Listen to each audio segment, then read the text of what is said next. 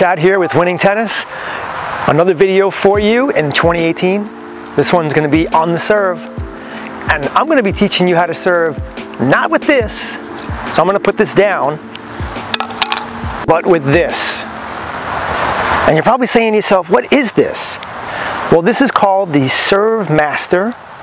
It was created by a woman named Lisa Dodson. And what it is basically a rubber thing like this. It has a grip for righties and lefties. So if you're right-handed, you could use it. If you're left-handed, you could use it. And there's 3 different types. You have one with 1 ball, right, for kids that are maybe 6, 7, 8. You have 2 balls for older kids, and then you have one with 3 for adults, right? And obviously the more balls, the more heavy they are. And I'm going to show you the way this thing works. It's very simple. And one of my students, she's 9 years old, her name is Kaden, she's going to be a great player. I've been working with her for about 1.5 years, and her father had bought this for her. So I borrowed it. I'm going to be getting my own, actually. I tried it out, and before, and I wasn't really sold on it, but I used it with a new student that I have, a 10-year-old girl, who really doesn't know how to serve, never played tennis. And we went through a lesson with this, and about, I would say, like 12 to 15 minutes, she had like better serving form than many of the guys I see at the club. Okay. It's amazing how fast this can work. Now, the thing is, I don't have kids of my own, and I don't have a kid here to show you, to demonstrate it, so I'm going to demonstrate how to use it or how to teach it in the lesson. Okay, I'm here on the baseline, and the way that I instruct the kids to use this is, first, I give it to them and I show them the grip, so they get the grip correct, and then I have them just swing it a little bit, just to feel the weight. The end of the Serve Master is where the weight is. Okay, so they just might swing it like this a few times just to get used to the weight. All right, so once the kid gets used to this, or the adult, okay, the next step would be to have them take it behind the back, just like they would on a serve, and toss it. Now, you want them to reach up. Sometimes people are gonna come like over here, right? When you serve, you're not gonna hit the ball here. So make sure that when they come through, they're extending up. Now, if the balls hit you in the back or your butt, you're doing it wrong. Okay, so let me go this way and you can see what it looks like. Okay, I'm extending up. And you might have seen Serena Williams do something like this with her racket during warm-up. She does it all the time. If I'm going this way, okay, and what this does is it simulates the racket and the racket drop, and also helps with pronation. It teaches pronation without you having to actually consciously tell people how to pronate. Now from the back, I use this thing to warm up. So this is something you could use to warm up. And again, you want to extend up. Extend up.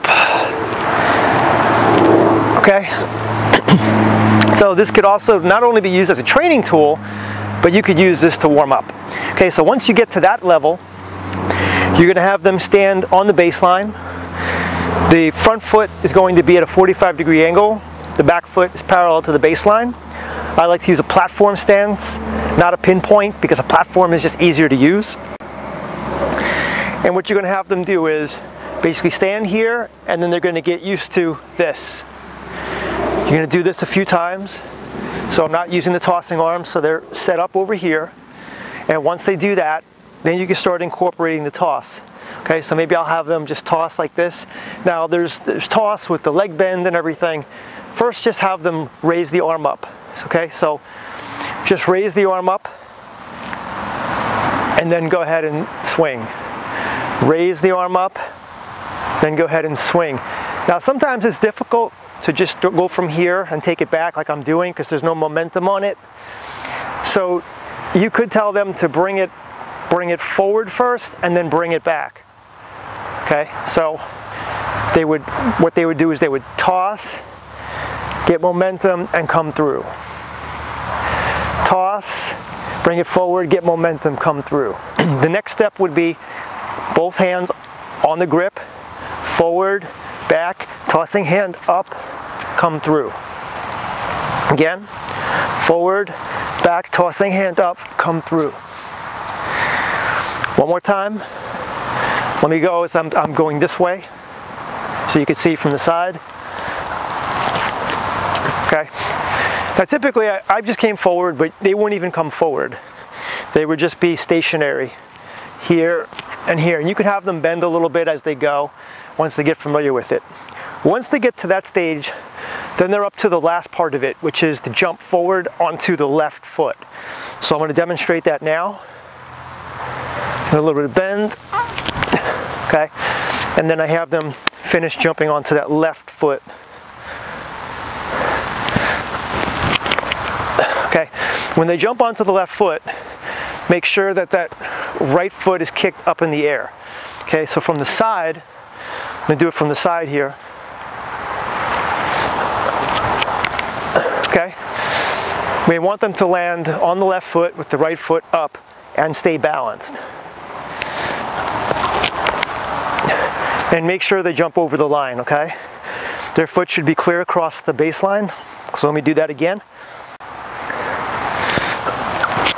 Okay, so my foot was maybe 6 to 8 inches inside the baseline on that one. And that's the whole progression with this thing. So just to go through it one more time real briefly, just have them swing it a little bit to feel the weight. You could have them do this if you want. Then have them swing, come through. You could do alternate sides like this, or you can do one side like this. Just like that, and you could feel, they could feel what it's like for the balls to just continue going, just like with the racket. And then once you do that, have them maybe practice the tossing motion a few times. Then they could do the toss, and then they could do this. And if that's too advanced for them, if they can't coordinate that, you could always have them toss and then go. Because some kids and some adults are not going to be coordinated enough to toss and do all this quickly. Like that little girl that I teach that's 10, she was able to actually do it and do it really well. Her form was really good. I was so impressed. She went through the whole progression, and I said to her mother who was sitting there, I said, you know, let me give her a ball and see if she could serve it, and I'll give her the racket in her hand. No, but she couldn't because the toss was off, you know. The toss has to be practiced a lot in order for this to work. Like someone could have good form, and when she did it, she actually had a nice racket drop, and she pronated. Everything looked great, but if the toss is all over the place, it's never going to work. So we're practicing her toss. So again, if somebody's not coordinated enough, you can have them toss, keep this hand up. Okay, watch. Keep this hand up, create a little momentum, and go. Okay, so this is a great tool because there are a lot of adults out there, you know, even adults don't have good pronation, good racket drops. So I really encourage you to go out and get this tool. It's not the cheapest tool, but it's not the most expensive. I think they sell for around $40 to $60, something like that. I'll put the price in the video. But yeah, you can get it. You can get it from her website. I think even on Amazon they might sell it. Don't quote me on that. So once we're all done with that, and we go through that progression, you're going to put the racket into the student's hand. And we can go through the same progression and just bring the racket through. Okay, this is a good drill for warm-up. You can see how there's a racket drop here, and pronation. Okay, so it's just like I'm swinging it. And then you can have them do the same thing with the racket. Now, typically when they get to the point when they do the whole progression, they might feel comfortable enough to actually just toss the ball and do this motion. But just be aware that their toss might be all over the place if they haven't been practicing their toss. One toss that I like to do, I don't have a ball on me right now, but I've done it in other videos, is just toss the ball and catch it right here. Toss the ball, catch it right here. All right, so we'd have the racket in our hand, and it would have the same grip as the serve master, right? So we're comfortable with that. We're setting up the same way. We're doing everything the same way that we did with the serve master. We're just doing it with the racket. Okay, set up, toss, okay, and that's it. That's all it takes to teach someone to serve. God, the sun has been in my eyes all day. All right, guys, I had to move the camera because the sun is just like killing me over here. I hope you enjoyed this video. Go out there and get yourself one of these serve masters. They're really cool. They're great for warming up. They're great for just loosening up and keeping you fluid with your serve motion. You're really gonna like this, okay? And it's great if you have a friend or family member or a kid that wants to learn tennis.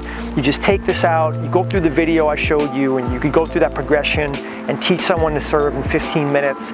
It's so much easier than having to tell someone, do this, take the racket here, come here and do this, you know? This is just a natural thing, and Lisa Dodson, you know, created a great thing with the Serve Master. So give me a like on the video if you thought this was helpful. Please subscribe to my channel, and I've got a lot more videos coming out in 2018, so stay tuned. See you in the next one.